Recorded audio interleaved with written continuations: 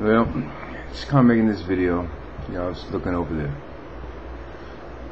last week that we've had here, the chain of events, as it were, with things that have gone on, how they're not going to prosecute voter intimidation type racist, and how the government's going to pretty much not prosecute a black on white hate crime.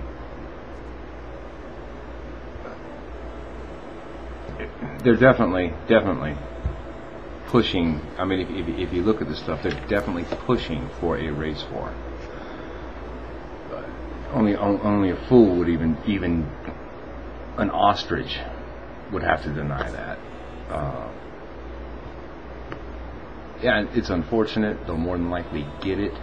How they're firing up one extreme sector within a group to agitate certain things within the, say, black community. It's not that they're not all like that, people, man. Don't make that mistake. Now, granted, it would be hard to tell the difference. You know, is it good or bad? You know, because you're not going to know, and they want those lines blurred. They want you to think that way. You know, how can you tell the difference between an American who happens to have a different shade to his skin tone than, say, me, and one of these Ooga Booga Zulu fuckers, man, you know, Zulu, whatever the hell they are, types. I don't know, you know, if they're dressed up in the stuff, does that make them bad? Well, what if they're dressed up in some kind of little uniform? Does that make them bad?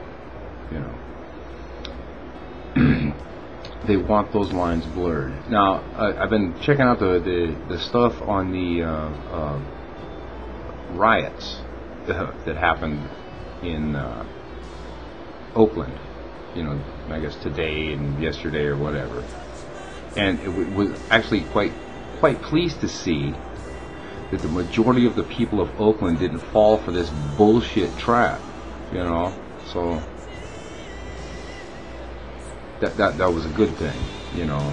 And then get on to critiquing what was looted. Well, I will leave that alone. And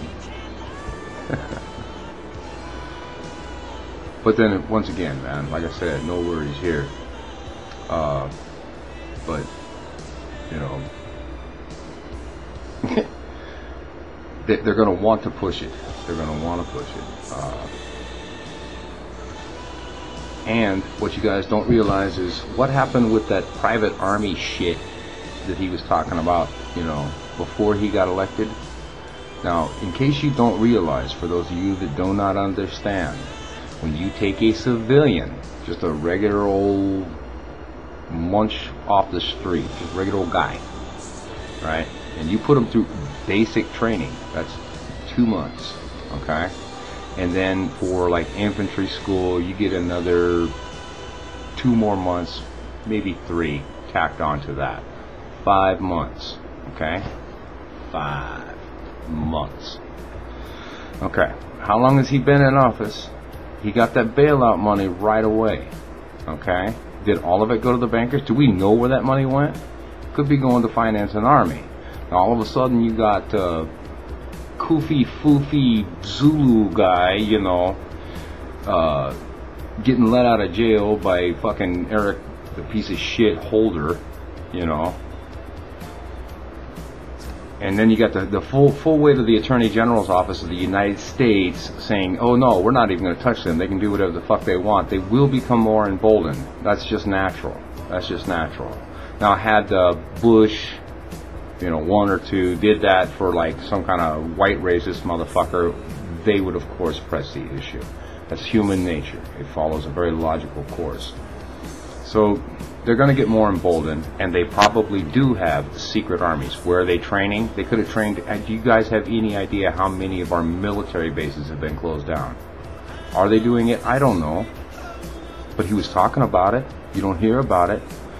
You know, you figure one basic training battalion, where I went to basic training, they had 2 or 3 basic training battalions operating at the same time, you know, in different phases, obviously. But, you know, they were cranking out,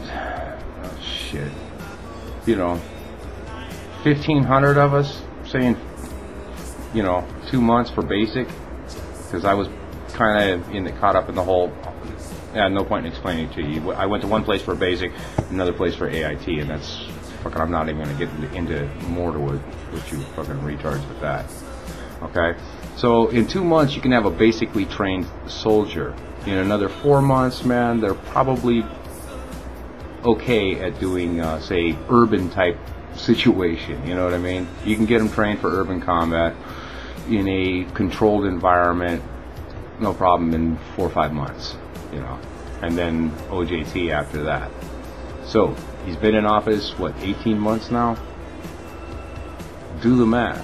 You know, how many battalions could they be training? I don't know. That'd be a nice number to know, wouldn't it? But it would not be out of the ordinary or a giant leap to say that they have created maybe a brigade level element. You know, why did the IRS buy all these weapons? You know, you guys know all this shit. What's the IRS need fucking M4s? And remember when the other people bought up all that 40 Smith ammo last year? Well, what the fuck you need 4 million rounds of 40 Smith ammo? Okay, because the U.S. Army don't use 40 Smith. You know, there's some, you know, most of it's 9mm with that piece of shit fucking M9. And there are a few select units, blah, blah, blah, that still use the 45, but it's very fucking rare. Okay, they're not buying millions of rounds. Now, if it was 9mm, you could see them buying it. If it was 223 or 5.56 bullshit fucking pea shooter fucking thing, you could understand that. But 40 Smith, okay. You know, and different departments have bought different weapons. It just doesn't make sense. You know what I mean? So they could potentially, you know, be at this, I don't know what the hell is it, voter thing. Maybe are they going to pull something then? I don't know. I'm not saying they will. I'm not saying they won't. I'm saying he's had enough time to. I mean, realistically, if they were pushing it hard, that motherfucker could be sitting on top of a division, baby. No problem. No problem. If he was training people. Now, how would they keep that quiet? I don't know. But he's the one that wanted to create his private army, only answerable to him. So my question is this. If you believe half the shit that's been said on here, half, for the last, okay, if you believe 10% of the shit, 10% of the shit, all of it, you know, I'm taking all of it from everywhere for the last, I don't know, 2-3 years. What have you done within your life to reflect your belief? Now, if you don't have shit, you know, at least some shit together or some kind of plan, then I say bullshit, man. You don't believe a goddamn thing. You're just up here running your mouth. You know, you may not. Nobody that I know is as prepared as they wish they were. Nobody can. But you do the best you can. You may do with what you got. So if you realistically believe 10% of this shit, have you, within your own life, in your own circumstances, done the best you can to be where you need to be? Something to think about. As far as the magical Obama army, it could be there. Could be. Could very well be. And they'd be prosecuted. Oh, nobody would prosecute him, man. Nobody. Look at the mistakes he's made as president. They're actually not mistakes. These are on purposes. All these on purposes that he's done. Look at the African countries. And look at what the result of these on purposes of being done to the economy result in. Those are tangible things, you know. Okay, you know, you got to look it up. It's in for a bumpy ride, people.